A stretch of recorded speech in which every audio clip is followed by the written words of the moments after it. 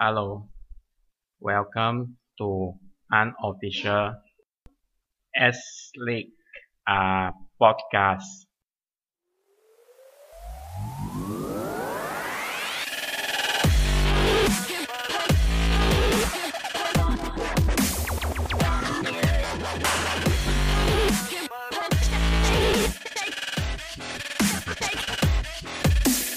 So today we're gonna talk about jerseys. Recently saw today that Albirex Niigata is selling their jersey for what, $99?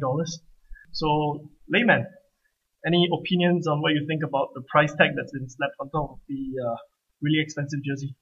$99, yeah, a bit expensive. Because I think $99 mostly for those what you call that, BPL jerseys. That's the price people will pay for supporting overseas clubs. But some of the local fans may be hardcore enough to buy LBX jerseys at $99.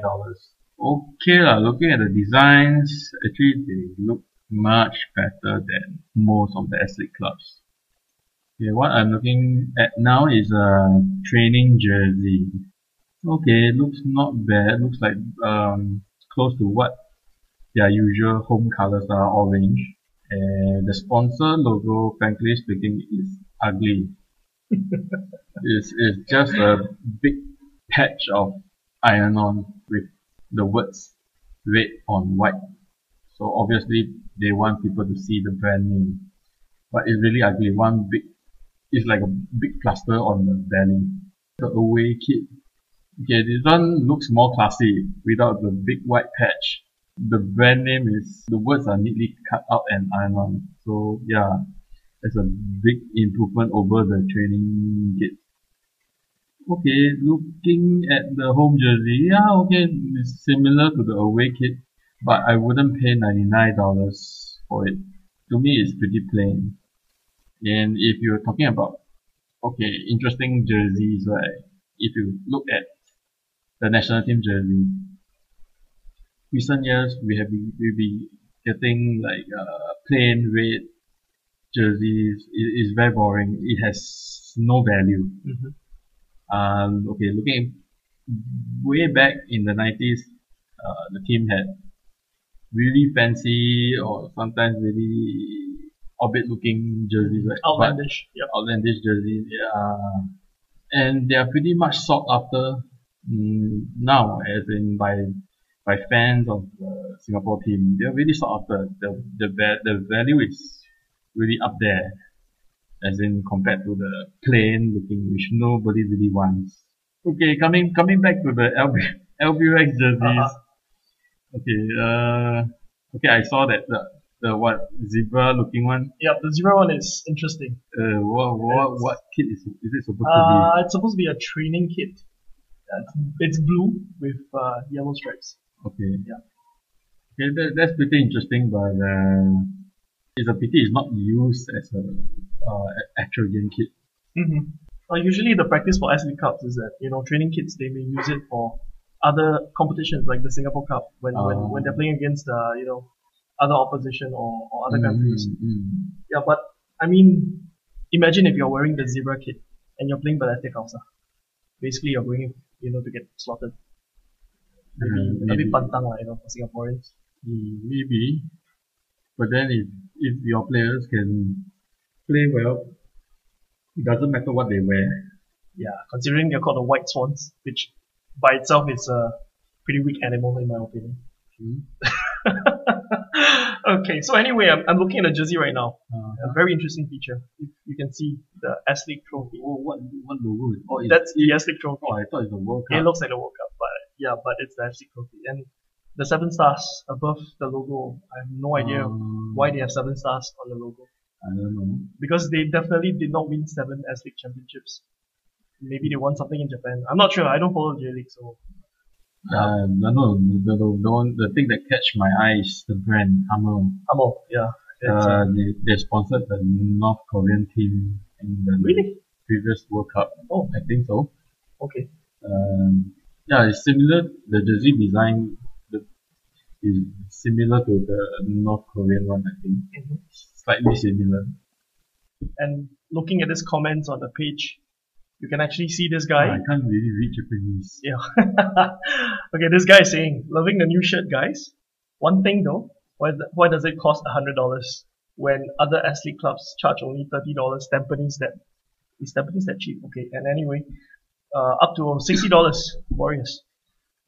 So what do you think? If Tampines is selling theirs at $30. where? I would like to know where, because it's Previously, I know they're selling at something like $49.90 or something, or a bit higher. Mhm. Warriors are, I think they all the while they've been selling around that price or even higher. But I think Albirex, for the last few seasons, they've been. I think this is the market price, right, for the jerseys. But I'm actually interested to know if people who support Albirex, do they actually buy the jersey? Oh, you'll be surprised. Some fans actually do buy. I've seen Japanese fans, as in real Japanese, sitting in the stands. Yeah, they do buy their jerseys. I see. They do support. But for Singaporeans, as I said, maybe hardcore Singaporean supporters of LBX will buy the jersey. Mm-hmm. Yeah. So while we're on the topic of Albirex, this season they seem to be fairly, or I wouldn't say weak, but they have changed, quite a big chunk of the team. Most of their good players have been either drafted out or they have left or have gone back to Japan. More recently, Hougang United has snapped out a couple of the better players. Atsushi Shirota is one of them. So basically, we're looking at a whole new Albirex team, more or less. And their chairman seems to be still very confident about their chances. He's very confident they can not only retain the S.League title, but they can actually retain all 4 titles they won last year. Do you have any comments or opinions about this? From what I know, LBX does overhaul their team every season, or maybe retain 1 or 2 players, but most of them will just go back to Japan or find another club to play with. They've been changing the team wholesale, but they will still do well. It's like people will always write them off. They won't do well. The team needs to gel. But this kind of prediction has been going on for a few seasons. People have been predicting that they won't do well, but in the end, they still do well. Maybe because their skills are better. Maybe they're more disciplined. Maybe they can follow instructions better. In most areas, they seem to be better. So you cannot write them off even if they change their team wholesale. And one very very interesting fact about Albirex in the preseason: 5 friendly games, 5 wins, 5 clean sheets. And I think this is, although it's preseason, but it's pretty impressive because they're not playing like second-rate teams or NFL teams or semi-pro teams. They're playing S.League teams. People, they're playing like Balestier Khalsa. They're playing Warriors, and they're coming away with good results. So I think personally, I myself, I wouldn't write them off. There are people who are saying that they might do a Leicester in the S.League, winning the title this season and then finishing in the bottom half in the following season. But I think for Albirex itself, like you mentioned,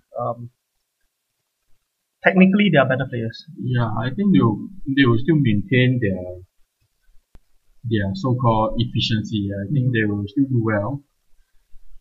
As for the friendlies, I think most of the other S.League clubs are still in preseason mode. Still in preseason mode. Some just came back from holiday or something like that. Maybe like in a training mode, so they probably not playing at full steam. But for the Japanese, I think they put in effort in every game they play. So that will probably explain why they're getting the results and keeping clean sheets in every friendly game. Okay. So while we're on the topic of Albirex, still on Albirex itself, the very first opening game of the season, which is Albirex against Tampines, it's gonna be the first league game. and also the first S.League game to be played at the new National Stadium. It's also going to be the Community Shield at the same time as well. So looking at the squad of Albirex, major overhaul, and then we're looking at Tampines, which is basically the Man City of Singapore football. What are your predictions? What do you think would be the final score for this season opener? Fancy a wild guess, then I would say maybe a draw, or maybe a slim one-goal win for Albirex. You think the Albirex will beat Tampines? Yeah, I think so. Okay. Okay, so still on the topic of jerseys. Now, today being the day of recording, 17th of February 2017, we see some pictures that are being put up by DPMM, and what were they thinking? Look at the jerseys, and look at that. I mean, the home jersey is like, I don't know, fire. Is that supposed to be fire or something? And the away jersey is like Republic of Air Force FC, the colors. So which is the home, which is the away? I suppose from what they have posted online, okay, the fiery red one with the black, That's supposed to be the home. that's home, and the camouflage jersey is supposed to be the away jersey. Well, if they think that that's going to help them, help their players hide themselves on the field, it's not going to work because you're supposed to choose green, not grey, but it looks like our Air Force uniform. Okay, for their home kit, the yellow shorts don't really match. Yeah, I agree. Their jersey is red and black, but yellow shorts is like a day at the beach. Yep, it is. It is. Jerseys can be tacky, but there's still somewhere where it's still acceptable, but this is like really off the charts. It's like, to put it bluntly, is cannot make it. It is cannot make it. Yeah. And it's Lotto. It's not I don't know, some Thai brand or some. I think their previous season jerseys were much better. Yeah. I can't really see a thing that I would like about these two kids. Okay, yeah. That's all I can say about these two kids. Maybe they'll fare better on the pitch. They'll play better on the pitch. I hope so. I don't know, but we asking me about the jerseys only, these two, yeah. I won't buy them. It's an acquired taste. Yes, an acquired taste. It is an acquired taste. Right. I'm going to go on record and say this. Back when I was in school, when I supported, my favorite EPL team, obviously I have to save a lot of money to buy the jersey. And when I got my favorite top, I didn't have enough money to buy shorts. And that's when you will go and look for those shorts that cost you like 3 pairs for $10, and it's always a mismatch. And this is what the DPMM home kit looks like. So Layman, I understand that you are, you're not really a follower of the S.League.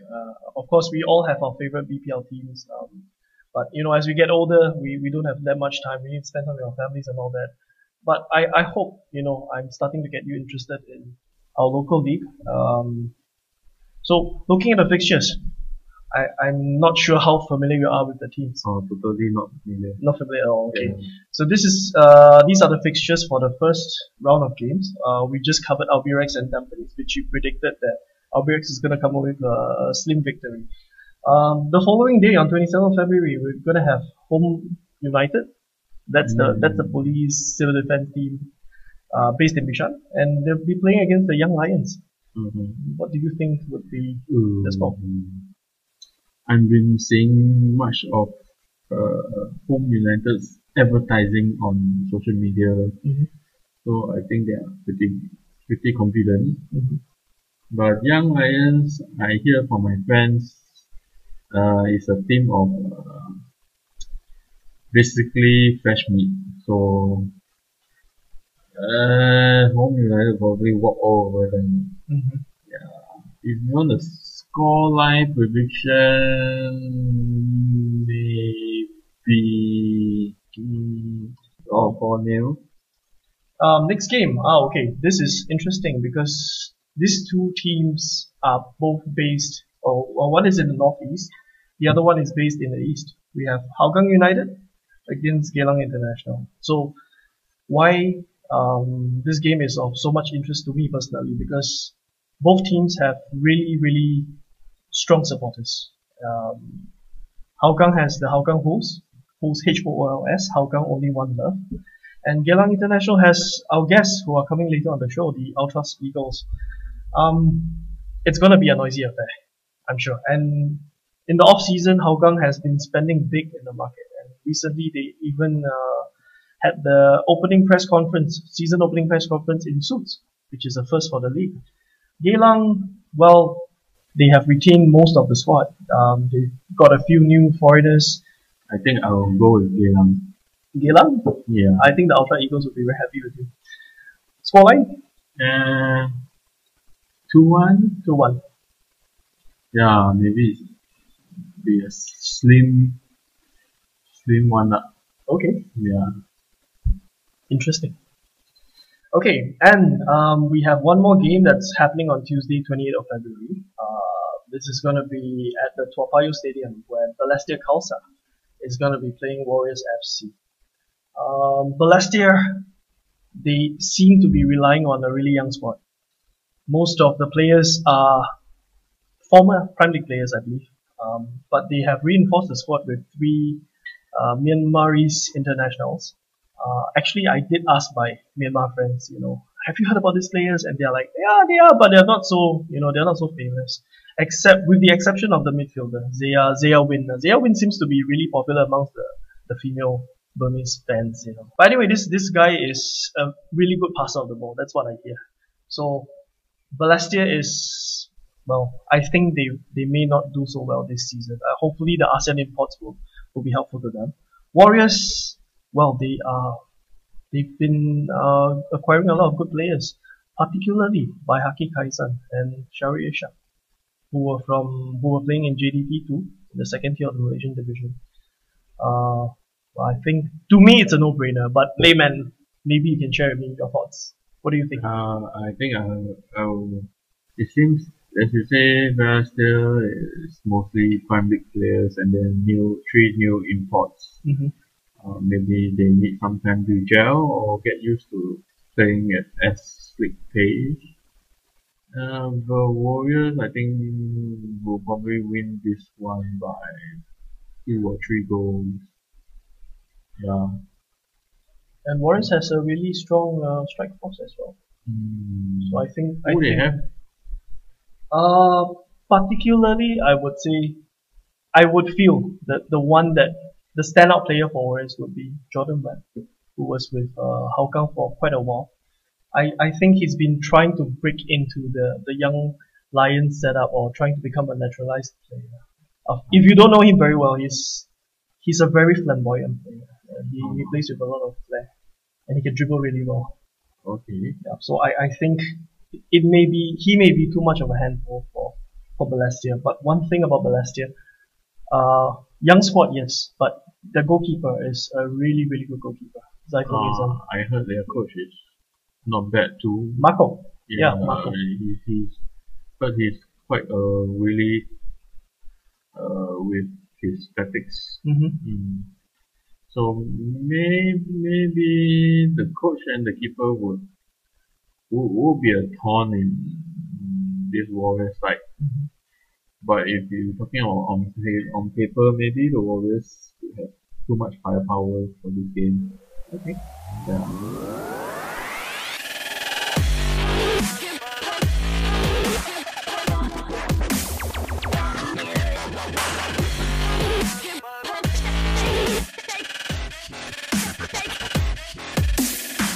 The Unofficial S.League podcast.